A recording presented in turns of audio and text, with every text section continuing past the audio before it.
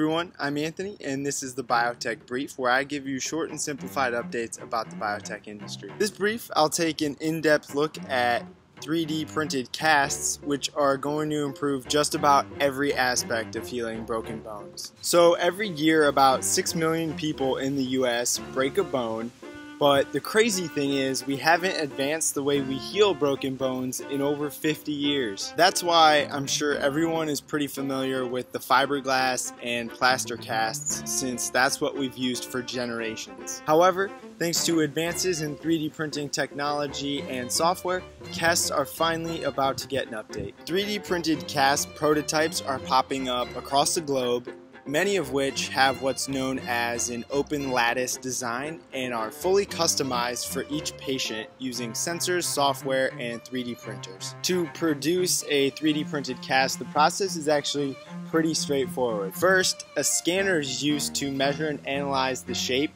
of the broken limb. Software then designs a custom cast for the patient. The cast blueprint is then 3D printed in multiple pieces so it can be applied to the patient, where it will stay until the bone is healed. And there are so many benefits to this modern cast over the outdated plaster ones. For instance, the 3D printed casts are just as protective and durable as the ones we use today.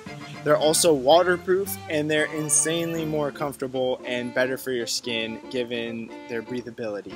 Having that open lattice structure also enables doctors to start to introduce companion treatments like ultrasound, which can stimulate the injured area and lead to quicker recoveries. While 3D printed casts have yet to hit the market, many of the companies looking to capitalize on them are starting to test their casts in clinical trials, and that means on real people. So for now, it looks like the only remaining hurdle for using them is their price, as many of the cast designs cost anywhere from $200 to $500 or more. Even though this technology won't make breaking a bone suck any less, it just may make healing it a lot better. Thanks for watching, and I'll see you next time.